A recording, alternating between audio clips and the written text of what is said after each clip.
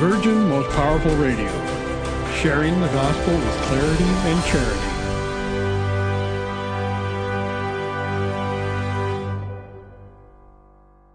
I'm a soldier for Christ. I'm a soldier for Christ. I'm a soldier. No, they'll never take us under, because we're bringing truth like thunder. Raining on your speakers like a ton of bricks. Hold the cross high, cause we're Catholics. Fight the good fight with the truth. Stand tall with the truth. I'm a warrior for Christ. I'm in love with the truth. Love God, save souls, slay error.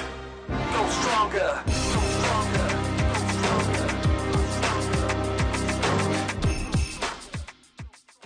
Holy Hour of Power.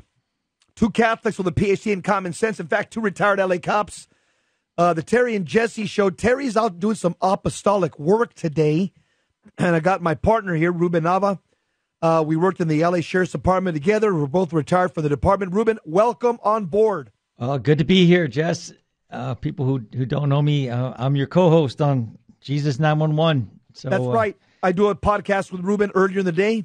Two other officers retired, Eddie Chavez, Ruben. We do a podcast called Jesus 911 and talk about muscular Christianity, spiritual warfare, things that really interest men. So if you want to check out that podcast, you can do so by going to vmpr.org. Hey, we want to talk about, as we start off the first segment on the Terry and Jesse show, we always talk about the gospel of Jesus Christ. And today's gospel, John chapter 1, verses 1 to 18, is very powerful. After I read it, I'll tell you why it's very powerful. Then I want to get Ruben's comments on it. Or you want me to read it, Jess, and you comment? Yeah, Ruben, you go ahead and read it. Okay. So I can say my voice and I can make some comments. Go. Okay. John chapter 1, verse 1 through 18. In the beginning was the Word, and the Word was with God, and the Word was God. He was in the beginning with God. All things came to be through him. And without him, nothing came to be. And what came to be through him was life. And this life was the light of the human race. The light shines in the darkness, and the darkness has not overcome it. A man named John was sent from God. He came for testimony, to testify to the light, so that all might believe through him. He was not the light, but came to testify to the light. The true light, which enlightens everyone, was coming into the world. He was in the world, and the world came to be through him, but the world did not know him.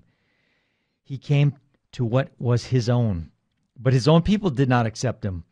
But to those who did accept, he gave power to become children of God, to those who believe in his name, who were born not by natural generation, nor by human choice, nor by a man's decision, but by God. Verse 14 says, Et verbum caro factum est, and the Word became flesh, and made his dwelling among us. And we saw his glory, the glory of the Father's only Son, full of grace and truth. John testified to him and cried out, saying, This was he of whom I said, The one who is coming after me ranks ahead of me, because he existed before me.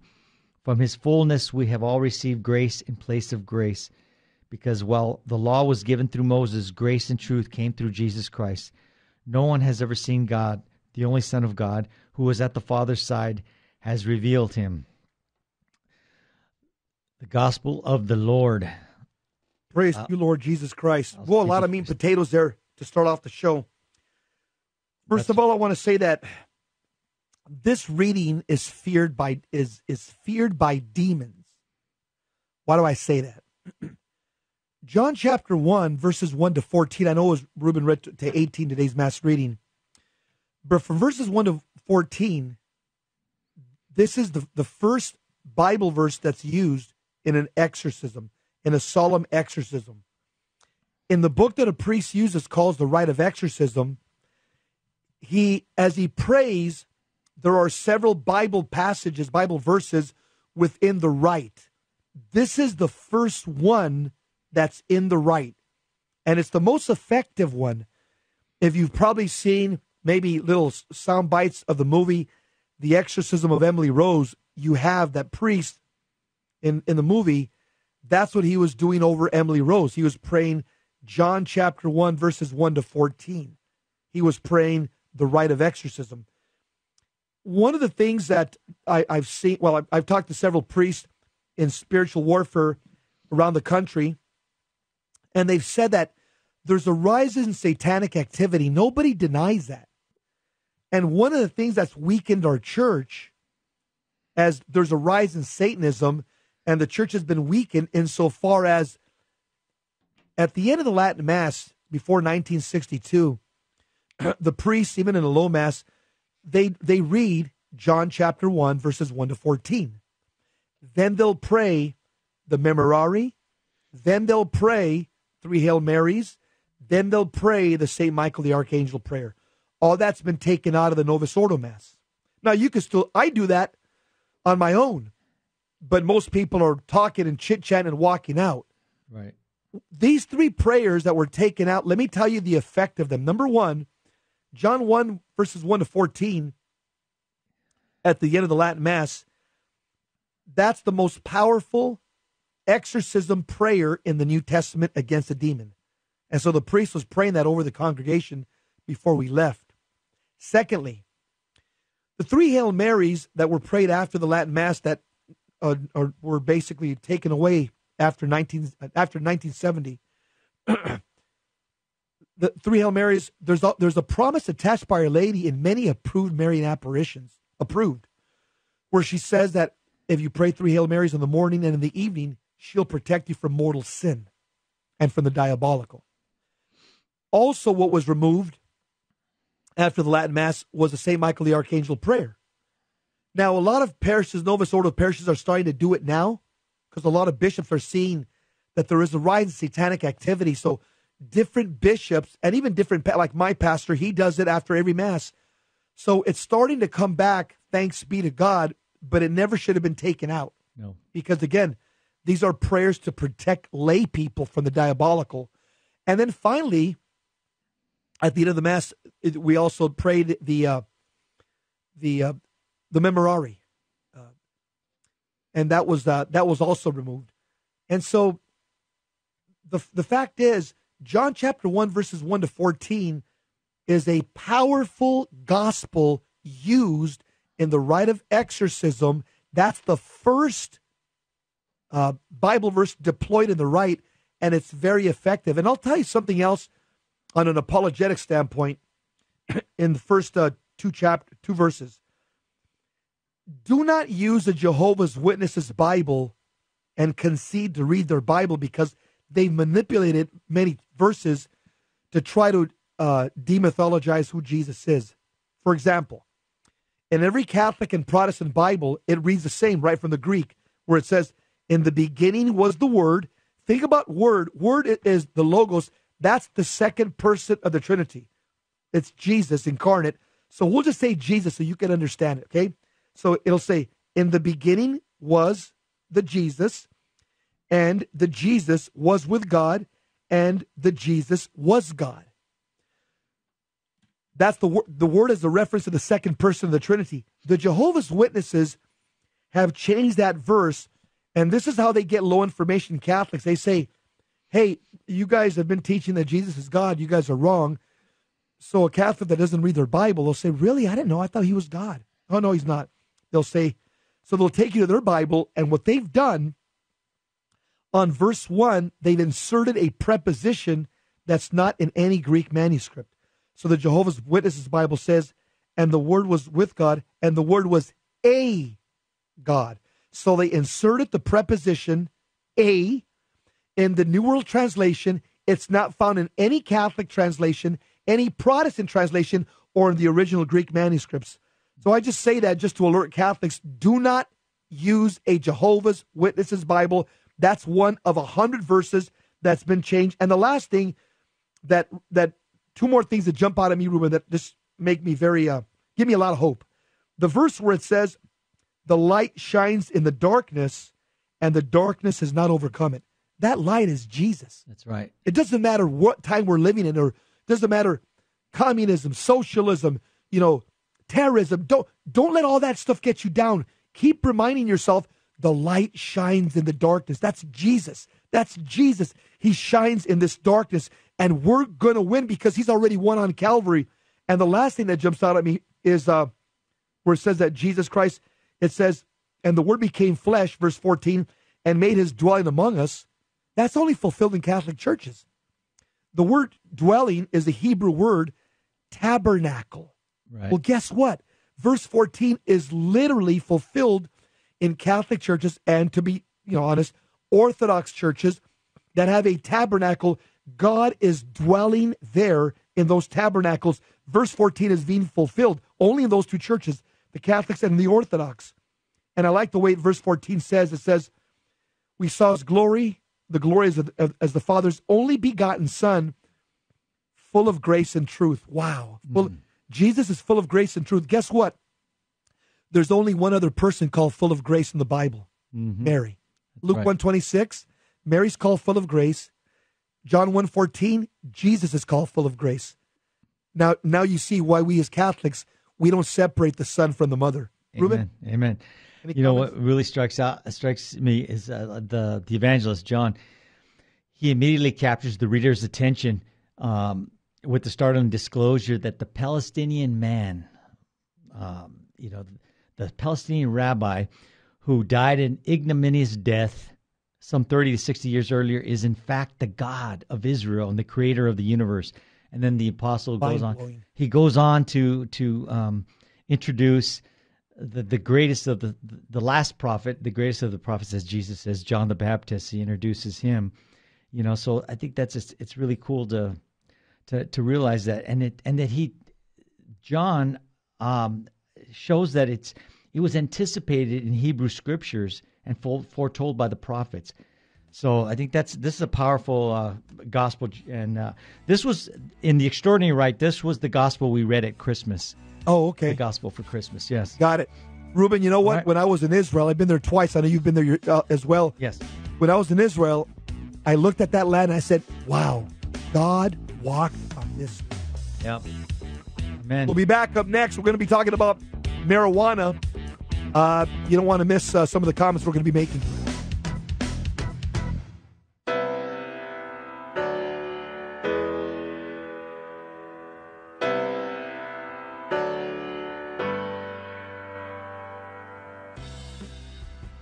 Brothers and sisters in Christ, this is Jesse Romero. Join me on a pilgrimage of faith and discovery to Poland for the 100th year anniversary of the birth of St. John Paul II in May of 2020. Together we'll experience the faith, beauty, and culture of Poland and become imbibed with the spirit of John Paul II. We'll visit the town of Wadowice, where John Paul was born, and the city of Krakow, where he was ordained and later became bishop. We'll also travel to Jasna Gora and visit Our Lady of Czestochowa, and we'll have a chance to venerate the original image of the merciful Jesus at St. Faustina's Convent and the city that St. Maximilian Kolbe built for the Immaculata. Finally, we'll pay a visit to Auschwitz, where St. Maximilian Kolbe was martyred. This is a once-in-a-lifetime opportunity to worship and discover your own faith at places where St. John Paul II grew in his own love for our Lord.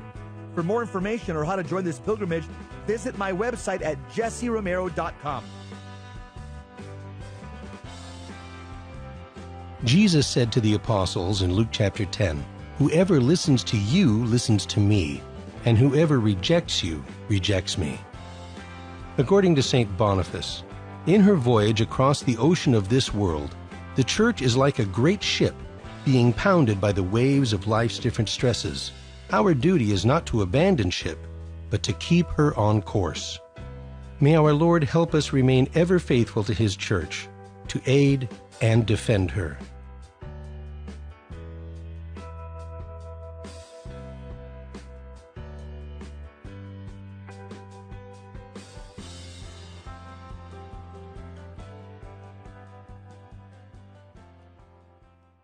This is Terry Barber. I want to thank you for your support here at Virgin Most Powerful Radio. Here's an easy way to do it. If you're going to sell or buy a house, call Real Estate for Life, 877-543-3871, because they're going to get you a Christ-centered agent to purchase your home or to sell your home. And at the close of escrow, a portion of his commission goes right back to Virgin Most Powerful Radio. Call 877-543-3871. Thank you so much for your support.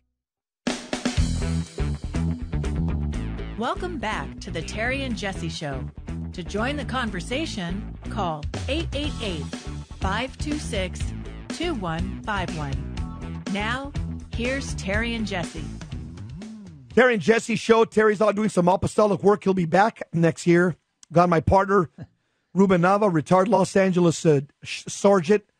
Worked for over 30 years in the department. He's filling in today. We do a program together. It's called Jesus 911. And it's podcasted a little bit earlier. It's a Monday through Friday show. I do it with two retired cops. So you may want to check that out by going to vmpr.org.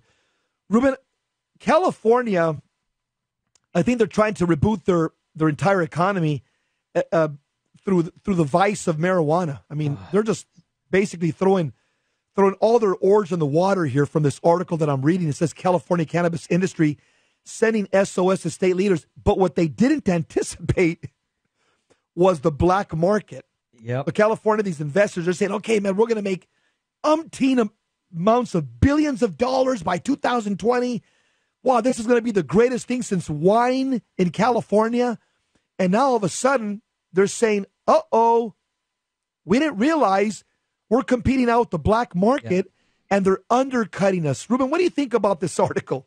You know, that we could have predicted that, because when this law was being proposed, and I was with the sheriff's department, and I was working narcotics. So the last 8 years of my career was with the narcotics unit. And so we were trying to get the word out to the voters that this is a bad thing. We can't allow this to pass. And obviously we lost. But we were saying that's only going to increase the black market sales.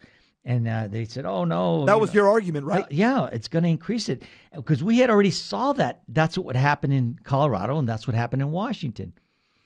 Because now there's, they kind of move the black market. They move under the, this blanket of legalism, this legal things that are okay to do. So it kind of gets like a little covered over, if you will. And it's not a lot of times, it's not easy to catch these guys anymore because of the permissive laws, right? And also because now law enforcement, they're a lot of them are just throwing their hands up and saying, "Hey, man, this is legal." We lost this fight. They let it go, So there's very little time being spent in jail, and in fact, we found that the district attorneys were fearful, and they didn't know how to prosecute these things, especially when we would take down an illegal marijuana shop. They were just,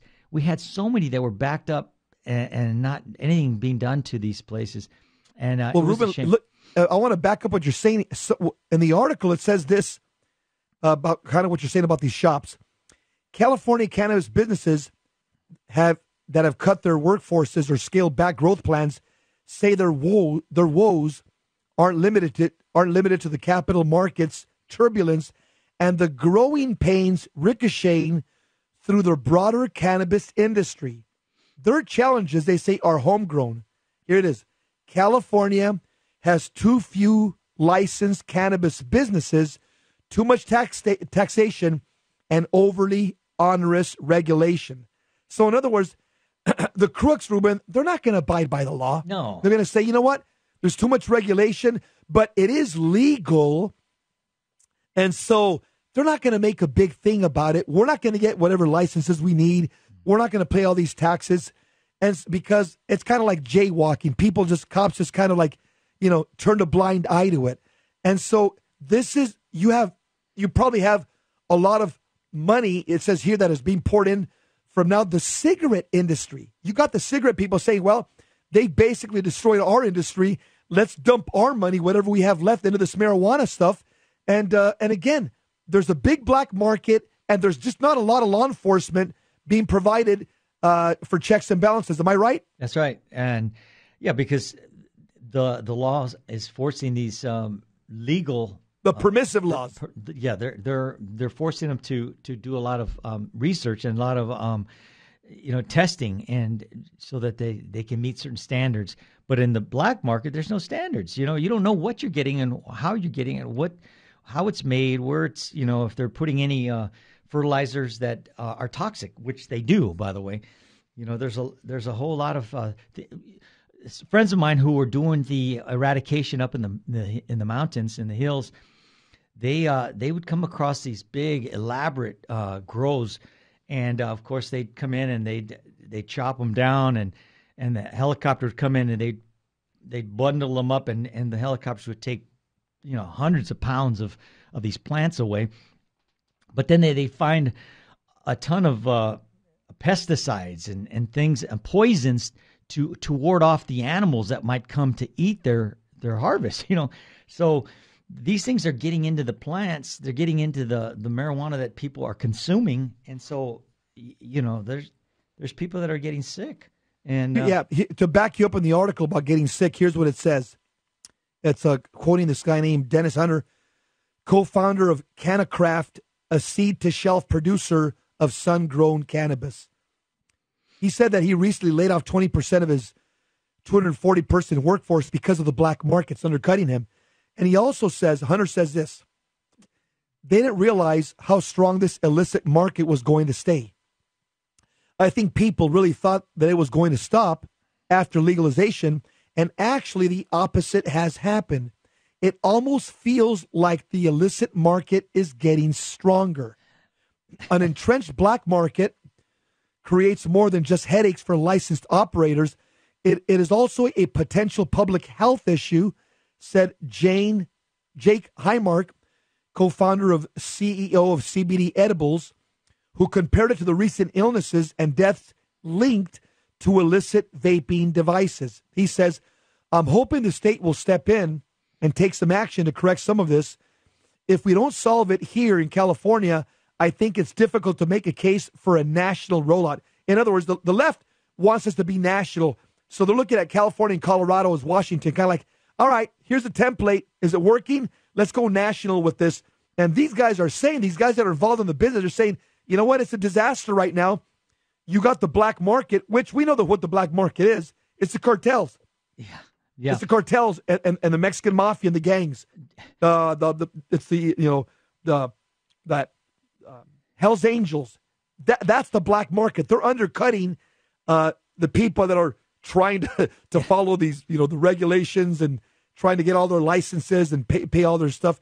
Ruben, the long and the short of it is that this whole marijuana, in one sentence, the whole marijuana craze in California, Washington, and Colorado, this is a wolf in sheep's clothing. That's what it is. They're passing it off like, this is good, it's a sheep. No, it's a wolf. Yeah. And I'm going to tell you, just like in the past, we saw the tobacco industry, that they were reaping enormous profits, and they were denying for years, cigarettes don't harm you, cigarettes don't harm you. Well, guess what? The truth finally came out, virtually destroyed that business, and that's what's going to happen here. History is going to repeat itself.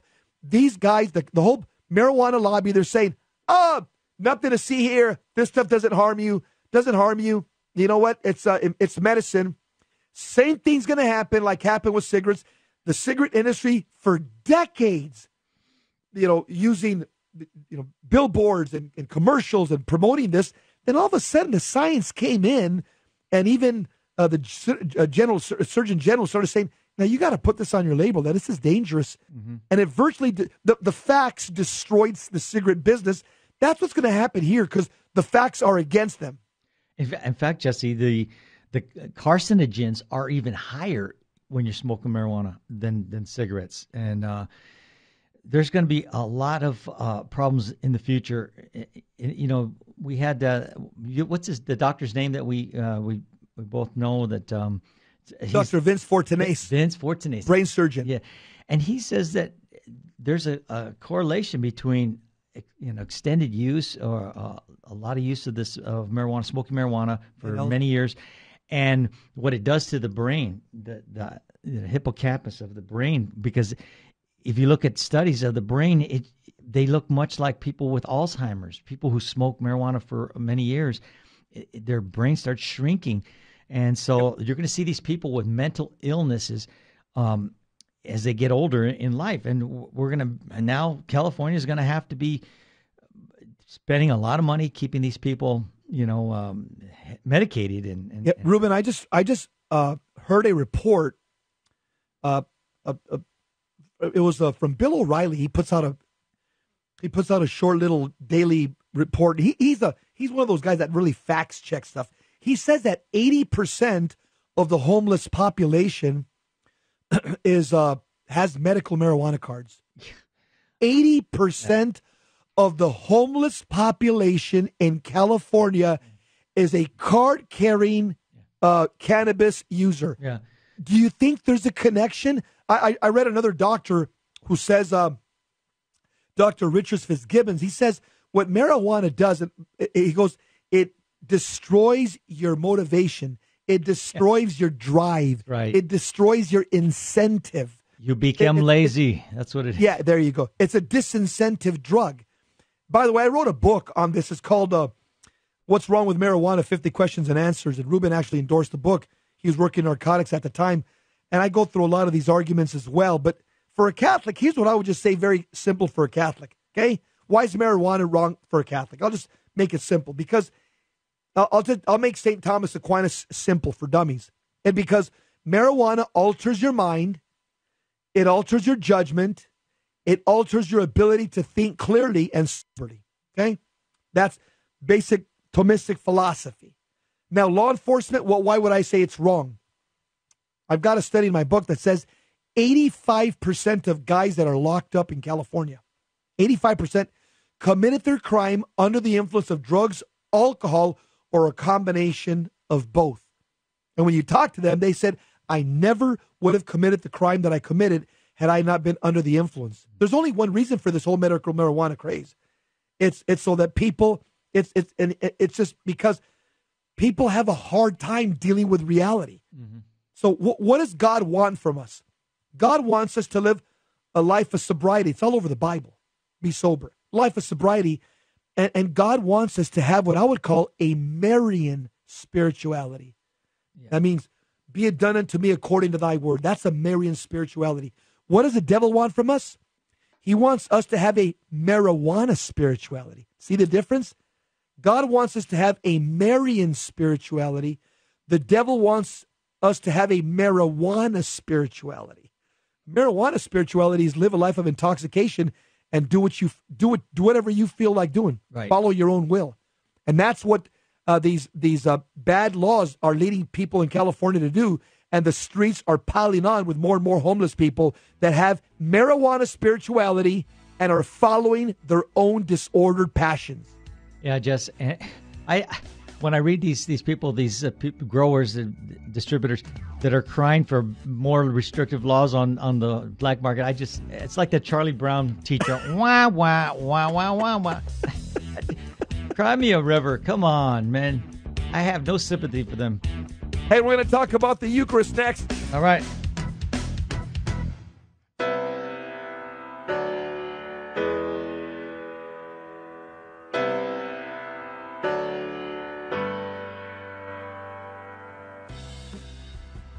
Welcome to our January 11th, 2020 Spiritual Warfare Conference. Every year without fail, this is our most popular, well-attended event. This year's Spiritual Warfare Conference will host Adam Bly, a Catholic demonologist, and an auxiliary member of the International Association of Exorcists, along with Dr. Luis Sandoval, a psychiatrist who's part of the Healing, Deliverance, and Exorcism team for the Diocese of Orange. These two gentlemen bring tons of experience and expertise in the area of spiritual warfare. This is going to be a high-information Catholic seminar. I'll be there as well, sharing some riveting stories on the diabolical and liberation found through Jesus Christ from my best-selling book, The Devil in the City of Angels. Mark your calendars, come and join us and meet other radio hosts from Jesus 911. Contrary to popular belief, spiritual warfare is not demon-centered, it's Christ-centered. Come join us and learn how to armor up and fight the good fight of faith. Catholics, wake up. Don't hit the snooze button. Join us at St. Christopher Catholic Church, 629 South Glendora Avenue, West Covina, California, on January 11, 2020. See you then. Strength and honor in Jesus' name. This is Terry Barber. I want to thank you for supporting Virgin Most Powerful Radio. And here's an easy way to support us by going to smile.amazon.com and type in Catholic Resource Center or Virgin Most Powerful Radio. And when you log in your Amazon account and you purchase products, A portion of it will go right back in supporting Virgin Most Powerful Radio, and it doesn't cost you a dime. I want to thank you ahead of time because that supports us year-round. May God bless you and your family.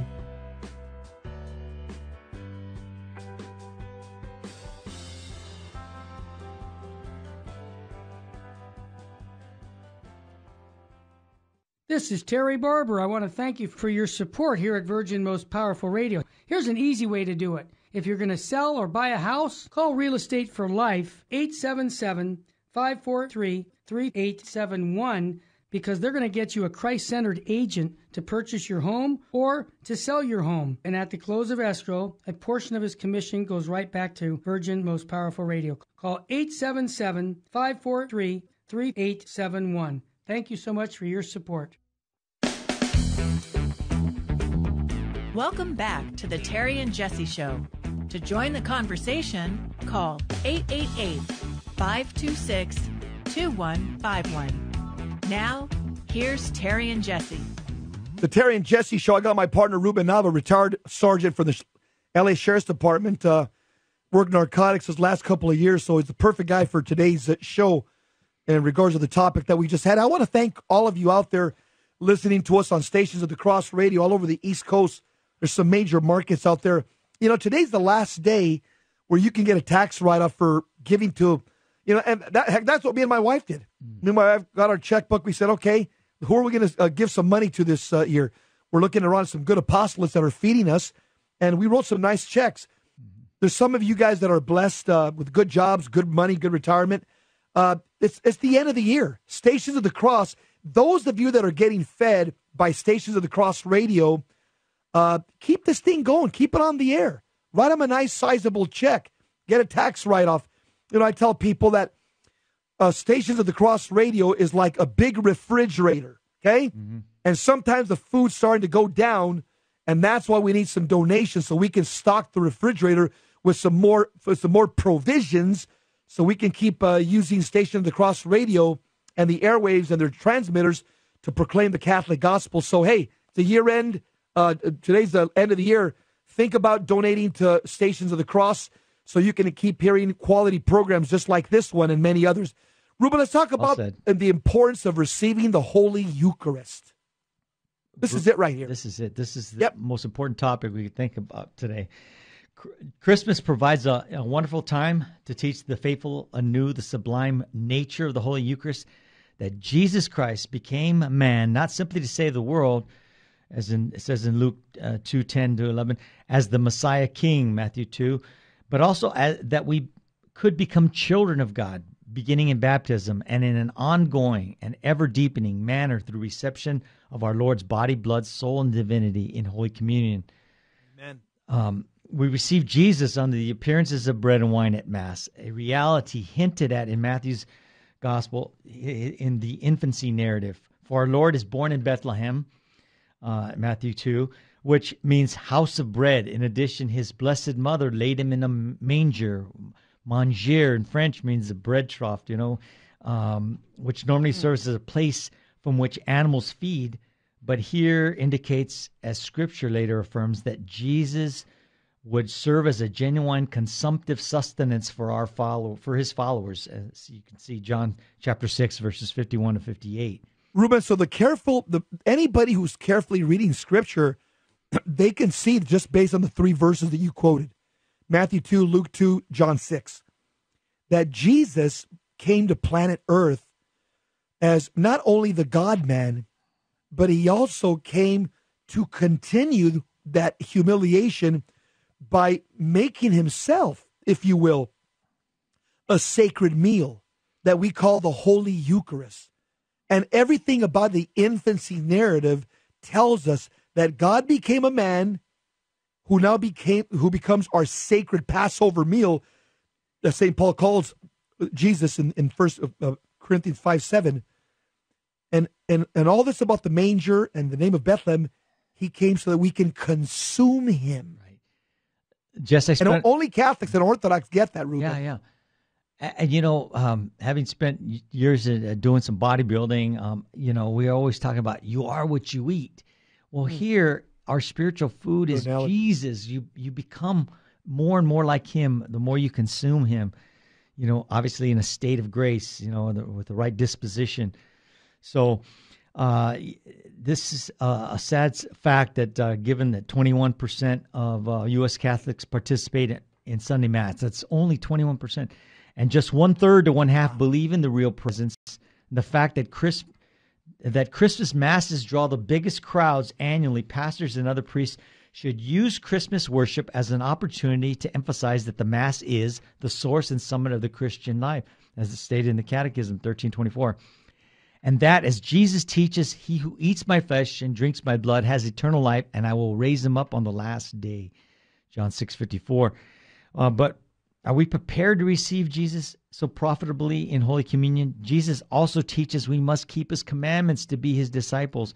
In John 8:31 and 14:21, and St. Paul adds, not receiving our Eucharistic Lord in an unworthy manner.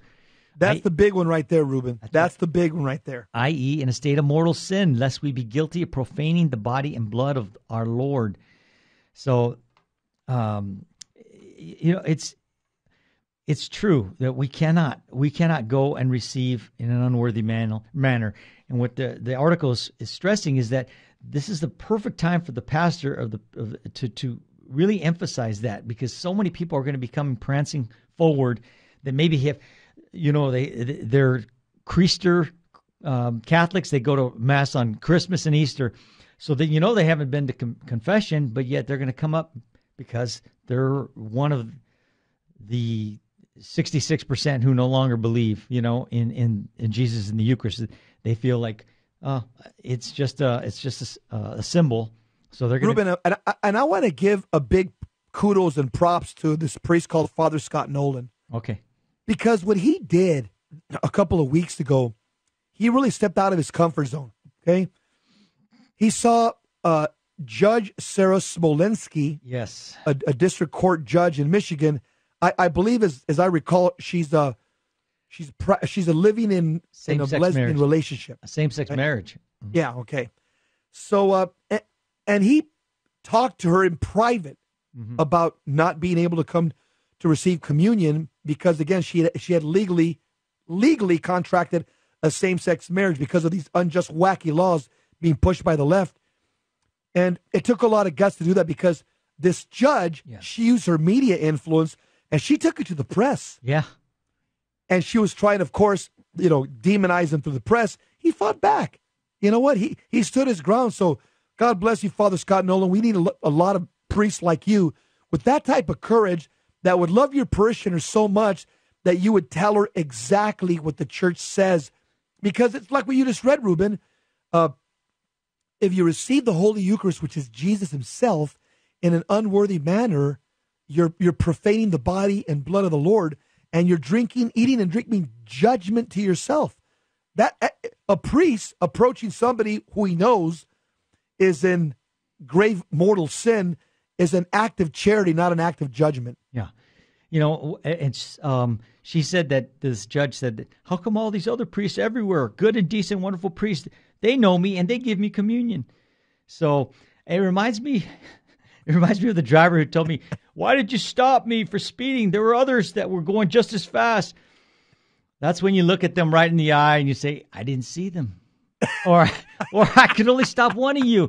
And so today's your lucky day. License and registration, please.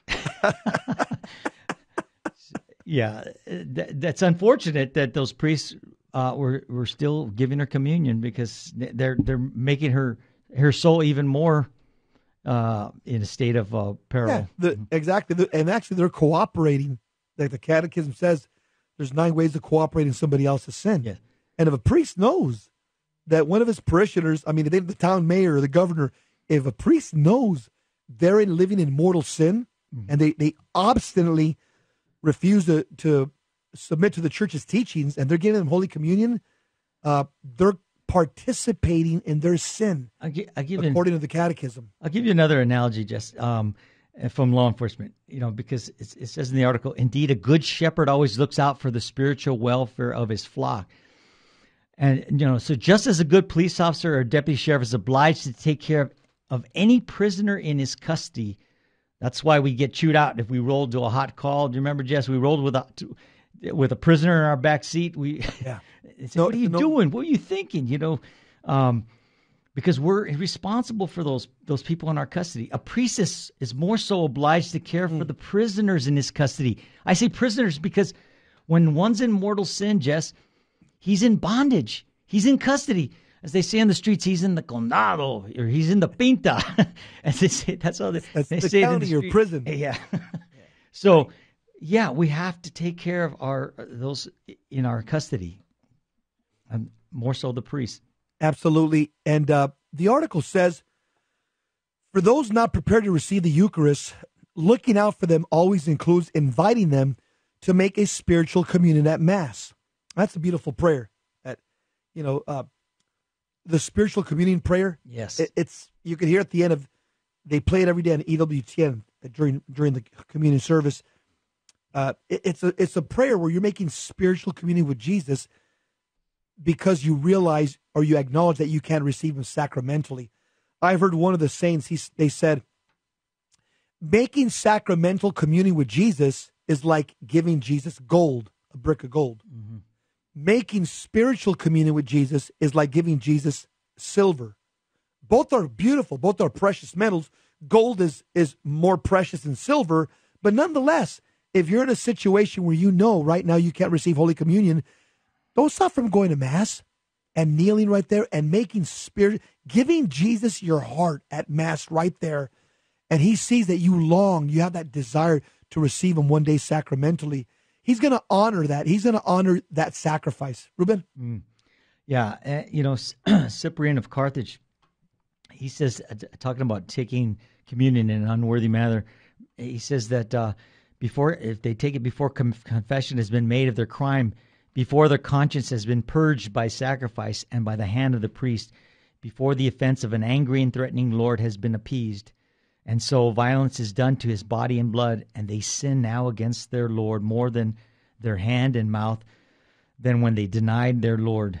So it's an even greater offense is what he's saying, and that's taken from where he writes in AD 251 from because receiving in an unworthy manner is a mortal sin. 1 Corinthians 11:27-30. Okay. Yes. Then you compound it with another mortal sin. It's called sacrilege. Sacrilege is like one of the worst mortal sins. Yes. Because it's an offense against divine things. So you compounded your problems by adding not only to the mortal sin that you're in, but now sacrilege against the most holy thing on planet Earth, the Holy Eucharist. So priest, hey, don't forget, make your end of year pledge to Stations of the Cross. One more day to support this great radio network. We'll be right back.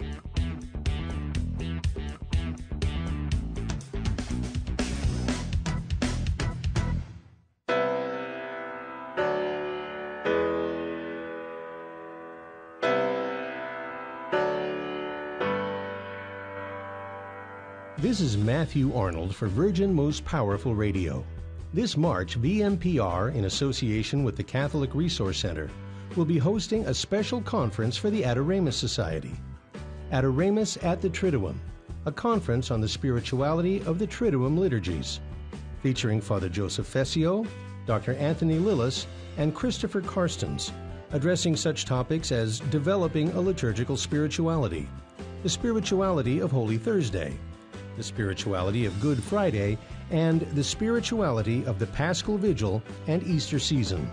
It all takes place March 14th, 2020 at the historic Sacred Heart Chapel at 381 West Center Street, Covina, California, 91723. You can register online at vmpr.org or call now 877-526-2151 to reserve your seat today for Adoramus at the Triduum.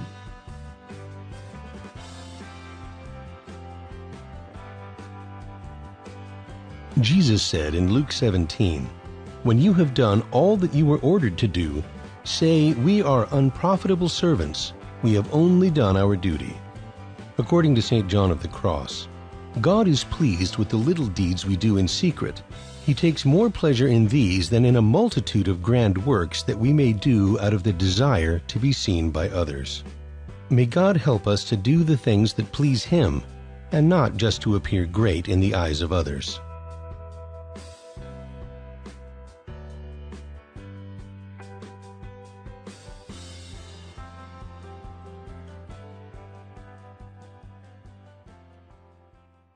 This is Terry Barber. I want to thank you for your support here at Virgin Most Powerful Radio. Here's an easy way to do it. If you're going to sell or buy a house, call Real Estate for Life, 877-543-3871, because they're going to get you a Christ-centered agent to purchase your home or to sell your home. And at the close of escrow, a portion of his commission goes right back to Virgin Most Powerful Radio. Call 877-543-3871. Thank you so much for your support. Welcome back to the Terry and Jesse Show. To join the conversation, call 888-526-2151. Now, here's Terry and Jesse. We're wrapping up another year. You know, every year that closes, I just say we're closer to the second coming of Christ. Two things. We're either closer to Judgment Day, the second coming of Christ, or B, you're closer to your particular judgment. So every year that closes, we've all got an exit interview with Jesus. That's right. Which is why for this year end, any of you that are benefiting from Stations of the Cross, think about writing them a nice sizable check. Stations of the Cross, they cover some major markets over in the East Coast. And there's so many people that are benefiting from the very sound Catholic teachings that are coming out of this network 24 hours a day. And we thank them for carrying the Terry and Jesse Show. But I just want to encourage you to support good apostolates like Stations of the Cross. I know some of you guys are blessed. The economy's good. Come on. Let's just be honest. Yes. We haven't had an economy like this in over 50 years. Everybody has a little bit of extra money in their pocket. And tax seasons are in a couple of months. You know what? Instead of giving all this money to Uncle Sam, give it to somebody worthy like Stations of the Cross Radio. Hey, Ruben, let's talk a little bit about Catholic New Year's resolutions. Let's do it. All right. Today's the last day of the decade, and so we want to ring in the new year with a bang, with a holy new year. That's right. Yeah. So there's some things here that we can follow to have a holy new year, and the first one, and we'll just kind of go through it. First one is this: I will pray for peace with and or for my children and grandchildren every day at home and weekly at church, because prayer changes things. That's important. We forget as Catholics that, especially those of us that are elders, you know, the next generation, we have to be praying for them. And that's called intercessory prayer. And the prayer of a father over his children is very powerful, very powerful. Here's the second thing we could do to do the best New Year's resolution and for holiness in this upcoming year, okay? Since I'm a Catholic, I'm going to obey the Queen of Peace and Our Lady of Fatima, and I'm going to resolve in 2020 to pray the rosary for peace every day. And also pray the rosary for the upcoming elections, that we continue with this pro-life administration. And let's not forget that Jesus Christ, through the rosary, he can heal me and he can change my sinful ways as well. So there's not only a benefit for those you're praying for, you also receive a personal benefit from our Lord and Our Lady by the daily rosary. That's right. The next one is, if I am a follower of the Prince of Peace, then I will attend Holy Mass every Sunday and on the holy days of obligation. And I'll add, and if you can make it during the week, add additional Masses throughout the week and receive Holy Eucharist in a state of grace. I will go to the sacrament of confession frequently, because if you're not in a state of grace, your prayers are bouncing off the walls. I mean, they're not efficacious if you're not in a state of grace. You want to change the world, change your family. You stay in a state of grace. That's right. Here's the fourth thing that we should, a good resolution for Catholics for New Year's. Start reading the Bible every day, okay? At least a chapter, or I'll make it simple. you could follow the mass readings. Okay, you could get them on your cell phone, and you can go through the mass readings every day. First reading, psalm, and a gospel takes 5 to 7 minutes, and you're going to see the way during moments of temptation in your life, your mind is going to recall something you read from Scripture, and you're going to say, okay, yeah, the Bible says, he who lives in me is greater than he who lives in the world. Yeah, why am I afraid right now? Why am I afraid?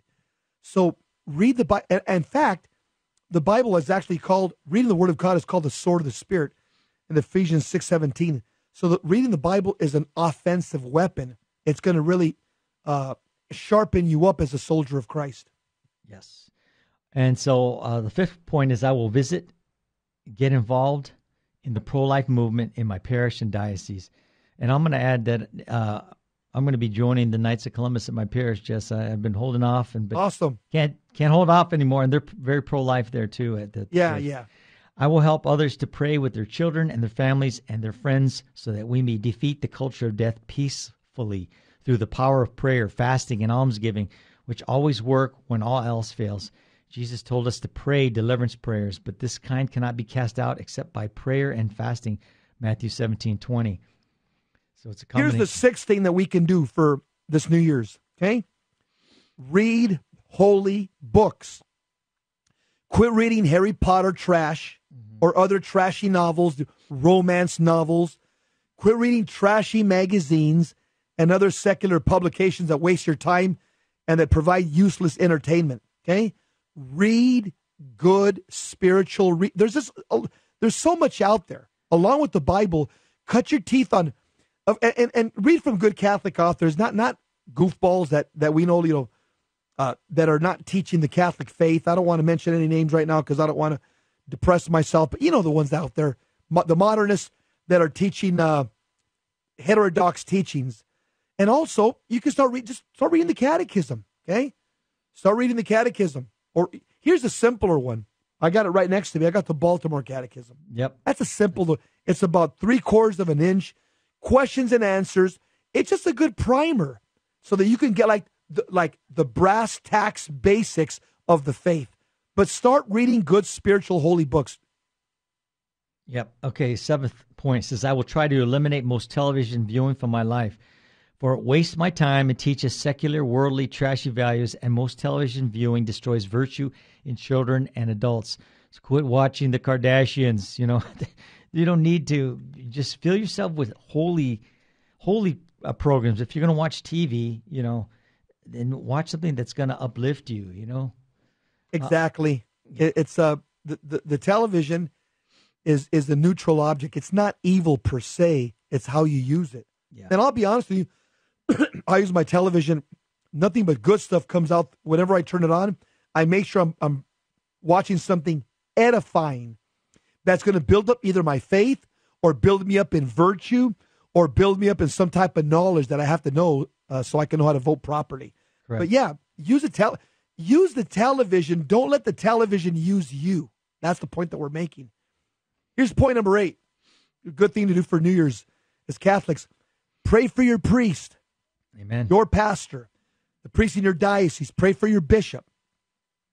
Pray for those in ministry, deacons, clergy, and religious, especially the ones that affect you in your life, because remember, they're the main target of Satan and his demons. And also, pray for the Pope every day. Okay? Yes. Yeah, I was going to say pray that. for the Pope every day. Got to pray for the Pope. Yep.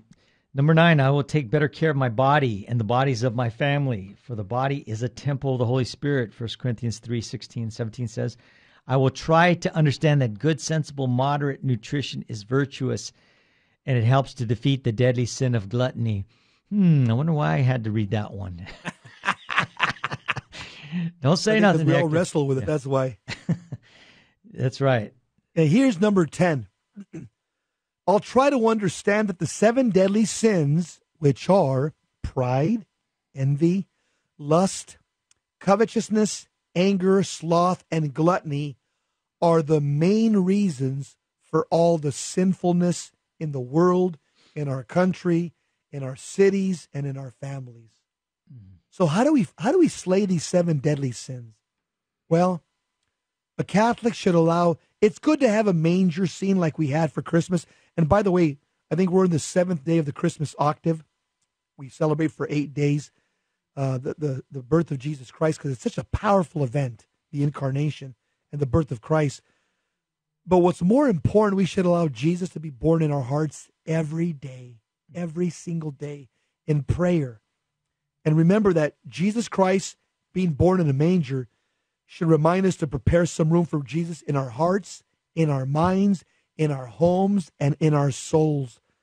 And it's time that all of us repent, personally and nationally, because we've all fallen short of the glory of God. We've all sinned. That's right. And let's not forget the great first responder verse, Matthew 5:9. Blessed are the peacemakers, for they shall be called the children of God. Make sure that you're a peacemaker, especially right now during the octave of Christmas. Ruben? That's right, Jesse. We could affect so many people, not only in our families, but in the communities we serve, in our parishes. We have to be that light that goes out into the world, and we can only do it through prayer, and you know, in some cases, prayer and fasting. And we have to be leaders. This is not. We can't sit back and watch, be a spectator. This is not a spectator sport, Jesse. We're not. Can't sit on the, exactly. Christianity is not a spectator. No, we can't sit on the sidelines. You know, we gotta. You know, amateur hour is over. Time to get involved. Amateur hour. Jesse, Hey, don't forget to your year-end check for Stations of the Cross. Okay, Stations of the Cross is feeding the body of Christ in many parts over in the East Coast, and even through the internet, potentially everywhere. So let's act like family and let's help stock the refrigerator that feeds a lot of people. And that refrigerator, Stations of the Cross Radio. How do you stock the refrigerator? Write them a nice check. Okay, the economy's good. Don't say, oh, things are bad. No, they're not. Things haven't been this good in 50 years. Okay, be generous. Generosity is a virtue. And remember that Jesus Christ, he says, he tells us that whatever you give him, he will give you back tenfold. That's right. You can't outgive Jesus. There's no way. And you know, Jess, thank you for having me on the show today. It was a pleasure. It was an honor to fill in for Terry. Ruben, thanks for. You're always welcome to come in and stand in for either one of us. All right. Really appreciate that. That's great. And we want to wish all our listeners a very happy New Year and prosperous and healthy and spirit-lifting New Year, so that we can. And there's Anita. We say hello. Here's my wife next to me. For those of you that are on social media, with her New Year's crown there. Amen. Happy New Year. Happy New Year, Anita. Love you. All right. Jesse, what state should we be living in? Hey, let's live in a state of grace, especially during the octave of Christmas and New Year's, and don't live in a state of mortal sin. And let's remember, let's all get holy or die trying. Amen. Ruben, thanks a lot for subbing, brother. God bless you and your family. God bless you. Okay, take care. All right. God bless. And don't forget, write a nice check to Stations of the Cross Radio. Year-end check. Instead of giving it all to Uncle Sam, how about writing it to Stations of the Cross Radio? Stock the refrigerator that feeds many people out in the East Coast. And God bless you. Keep the faith. Amen. Viva Cristo Rey. Viva Cristo Rey.